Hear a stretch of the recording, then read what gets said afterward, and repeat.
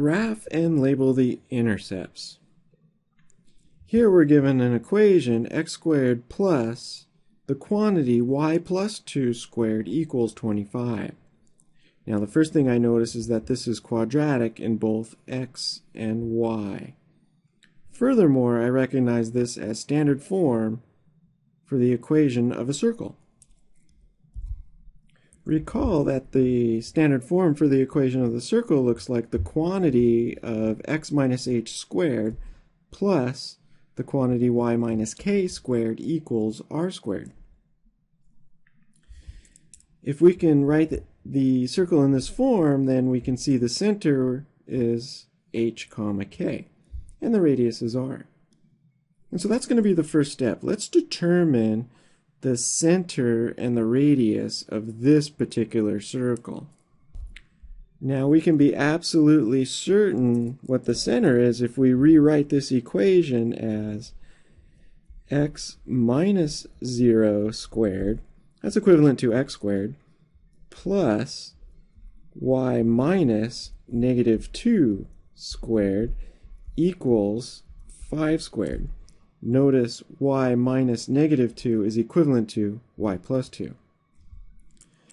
Written like this, it should be clear that the center is 0 comma negative 2.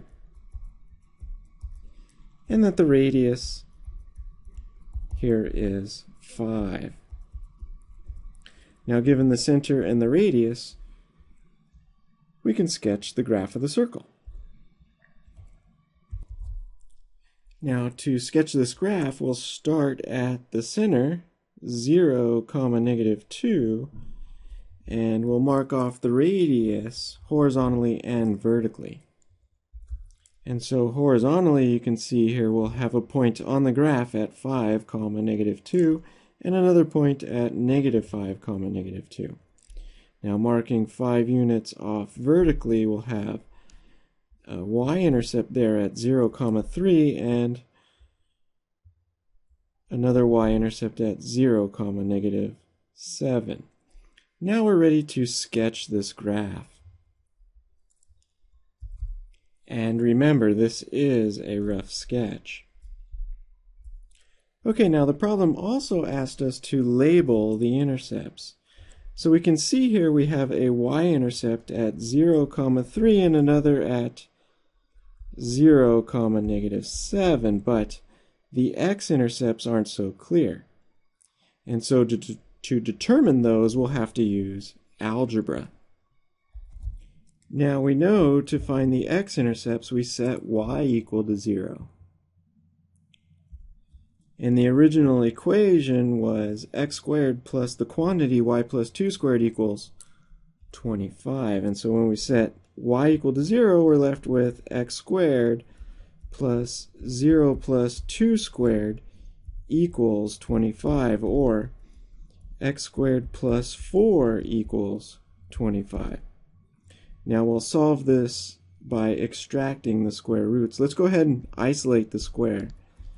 X squared then would equal 21.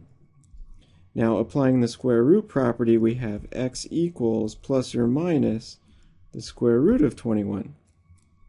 And so that tells us we have x-intercepts at negative square root of 21 comma 0 and positive square root of 21 comma 0. Now the square root of 21 on a calculator is about 4.6, so that looks pretty good. This point would be positive square root of 21 comma 0, and the other x-intercept over here is negative square root of 21 comma 0. And there we have it, the original equation, a sketch of the original equation here with the intercepts labeled.